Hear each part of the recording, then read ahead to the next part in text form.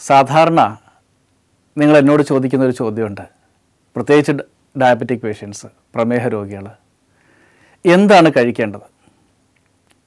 3 ദിവസത്തെ ക്ലാസ് എടുത്ത് കഴിഞ്ഞതിന് ശേഷമാണ് ഈ ചോദ്യം വരുന്നത്. പലപ്പോഴും അതിശയം തോന്നാറുണ്ട്. എന്നാലും നിങ്ങൾക്ക് വേണ്ടി എന്ത് കഴിക്കണമെന്നതിനെക്കുറിച്ചൊരു ചെറിയ സൂചന നൽകാം. രാവിലെ നന്നായിട്ട് നമ്മൾ ആഹാരം കഴിക്കാമെന്നുണ്ടെങ്കിൽ പകുതി നമ്മൾ ജയിച്ചു ഡയബറ്റീസിനെ. എങ്ങനെയാണ് കഴിക്കേണ്ടത്? രാവിലെ എഴുന്നേറ്റ ഉടനെ നിങ്ങൾക്ക് ഏതെങ്കിലും വെജിറ്റബിൾസിൻ്റെ ഒരു ജ്യൂസ് ആകാം. വെജിറ്റബിൾ എന്ന് പറഞ്ഞാൽ ഉടനെ ക്യാരറ്റിലേക്കും ബീട്രൂട്ടിലേക്കും ഒന്നും പോകരുത്.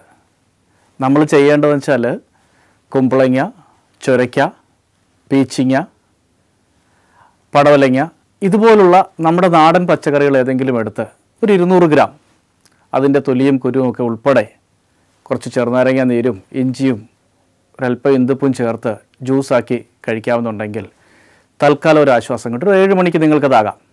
അതിനുശേഷം ബ്രേക്ക്ഫാസ്റ്റ് കഴിക്കുന്ന സമയത്ത് വേണമെങ്കിൽ ഇതിലേതെങ്കിലും ഒരു പച്ചക്കറിയുടെ ഒരല്പം സലാഡാകാം. അതിനുശേഷം നിങ്ങൾക്ക് കഴിക്കാൻ പറ്റുന്ന ബ്രേക്ക്ഫാസ്റ്റ് ഐറ്റം ഒട്ടും ഗ്ലൂക്കോസ് ലെവൽ കൂട്ടാൻ പറ്റാത്ത അല്ലെങ്കിൽ കൂട്ടാത്ത തരത്തിലുള്ള ബ്രേക്ക്ഫാസ്റ്റ് ഐറ്റം എന്താണെന്ന് നമുക്ക് നോക്കാം. ഏറ്റവും എളുപ്പം ചെയ്യാൻ പറ്റുന്നത് ഒരല്പം ചെറുപയർ മുളപ്പിച്ചത് പുഴുങ്ങി കഴിക്കാം. ചെറുപയർ മുളപ്പിച്ചത് ഒരല്പം ജീരകം, തേങ്ങ, ഉപ്പ് ഒക്കെ ചേർത്ത് നിങ്ങൾക്ക് സാധാരണ നമ്മൾ വേവിച്ച് കഴിക്കുന്ന കണക്ക് ആകാം. അതല്ലെങ്കിൽ അതേ ചെറുപയർ മുളപ്പിച്ച് തന്നെ ഒരല്പം ജീരകം, ഇഞ്ചി, കുരുമുളക്, അതിനോടൊപ്പം അല്പം കായം, പിന്നെ വേണമെങ്കിൽ ലേശം തേങ്ങയും ആകാം. തേങ്ങ ചേർത്താൽ രുചി കൂടും. അത് നന്നായിട്ട് അരച്ച് കൊഴുക്കട്ടയ്ക്ക് അരയ്ക്കുന്ന കണക്ക് അരച്ചിട്ട് നിങ്ങൾക്ക് കൊഴുക്കട്ട ഉണ്ടാക്കി കഴിക്കാം. അതിനോടൊപ്പം കുറച്ച് കടലക്കറിയും കൂടെ ആകാമെന്നുണ്ടെങ്കിൽ വളരെ നല്ലത്. ഒട്ടും വിശക്കില്ല, വയറ് നന്നായിട്ട് നിറയുകയും ചെയ്യും. അതിനുശേഷം അതല്ല അതിനോട് താല്പര്യമില്ല എന്നുണ്ടെങ്കിൽ മറ്റൊരു ദിവസം നിങ്ങൾക്ക് വേണമെങ്കിൽ ഇതേ കൂട്ട്, അതായത് മുളപ്പിച്ച ചെറുപയർ, ഇഞ്ചി, കുരുമുളക്, ജീരകം, കായം ഇത് നന്നായിട്ട് അരച്ച് ഏകദേശം നമ്മൾ ദോശയ്ക്ക് അരയ്ക്കുന്ന കണക്ക് അരച്ചിട്ട് അതിൽ കുറച്ച് കറിവേപ്പിലയോ മറ്റോ ചെറുതായി നുറുക്കിയിട്ട് നോൺ സ്റ്റിക്ക് തവയിൽ ദോശ ഉണ്ടാക്കി കഴിക്കാം. നല്ല ടേസ്റ്റാണ്. കുറച്ച് തേങ്ങാ ചമ്മന്തി കൂടെ ഉണ്ടെങ്കിൽ പറയുകയും വേണ്ട. അതിൻ്റെ പുറത്ത് വേണമെങ്കിൽ നിങ്ങൾക്ക് ക്യാരറ്റോ മറ്റോ ഗ്രേറ്റ് ചെയ്ത് ചേർക്കുകയും ചെയ്യാം. അത് നല്ലൊരു ബ്രേക്ക്ഫാസ്റ്റ് ഐറ്റമാണ്. അതില്ല എന്നുണ്ടെങ്കിൽ ഇനി മറ്റൊരു ഓപ്ഷൻ പറയാനുള്ളതെന്ന് വെച്ചാൽ നമ്മൾ സാധാരണ കടലക്കറി വയ്ക്കുന്ന കടലയുണ്ടല്ലോ, അത് നന്നായിട്ട് പൊടിക്കുക.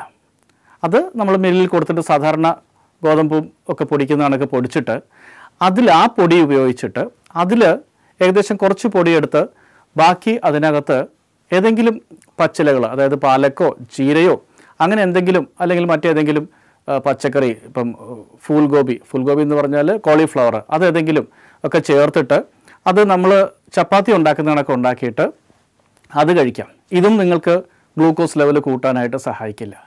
ഇനിയും അത് കൂടാണ്ട് മറ്റൊരു ഓപ്ഷൻ കൂടെ പറയാം. അത് ക്യാരറ്റ് ഉപയോഗിച്ചിട്ട് അല്ലെങ്കിൽ ചീര ഉപയോഗിച്ചിട്ട് നമുക്ക് പുട്ടുണ്ടാക്കി കഴിക്കാം. കുറച്ച് ക്യാരറ്റ് എടുക്കുക, ഒരു 200 ഗ്രാം ക്യാരറ്റ് എടുത്തു കഴിഞ്ഞാൽ അതിലൊരു 100 ഗ്രാം തേങ്ങ ചേർക്കാം. അതിലേക്കൊരു കഷ്ടിച്ചൊരു 25 ഗ്രാം അല്ലെങ്കിൽ 30 ഗ്രാം ഗോതമ്പ് പൊടി കൂടെ ചേർക്കാമെന്നുണ്ടെങ്കിൽ, അല്ലെങ്കിൽ ഗോതമ്പ് പൊടി അല്ലെങ്കിൽ അരിപ്പൊടി ചേർത്തിട്ട് നമുക്ക് പുട്ടുണ്ടാക്കി കഴിക്കാം. സാധാരണ പുട്ടിന് കുഴയ്ക്കുന്ന കണക്ക് ഉപ്പുമെല്ലാം ചേർത്ത് കുഴച്ച് പുട്ടുണ്ടാക്കി കഴിക്കാം. അപ്പോൾ ഈ ബ്രേക്ക്ഫാസ്റ്റ് ഐറ്റംസ് ഒന്നും നിങ്ങൾക്ക് ഗ്ലൂക്കോസ് ലെവൽ കൂടുകയില്ല. അതുകൊണ്ട് ധൈര്യമായിട്ട് കഴിക്കാം, വയറ് നിറച്ച് കഴിക്കാം. ഇങ്ങനെ നല്ലൊരു ബ്രേക്ക്ഫാസ്റ്റ് നിങ്ങൾ കഴിച്ചു കഴിഞ്ഞാൽ നിങ്ങൾക്ക് അന്നത്തെ ദിവസത്തെ ഗ്ലൂക്കോസ് കൺട്രോൾ ചെയ്യുന്ന കാര്യത്തിൽ നിങ്ങൾ വിജയിച്ചു എന്ന് പറയാം. ഉച്ചയ്ക്ക് വലുതായിട്ട് വിശക്കില്ല. അത് കാരണം വെച്ചാൽ പിന്നെ അധികം കാർബോഹൈഡ്രേറ്റ് അല്ലെങ്കിൽ അന്നജം നമുക്ക് കഴിക്കേണ്ട ആവശ്യം വരില്ല. മറ്റ് കൂടുതൽ ഡയറ്റ് പ്ലാനുമായി നമുക്ക് മറ്റൊരു ദിവസം കാണാം. നന്ദി.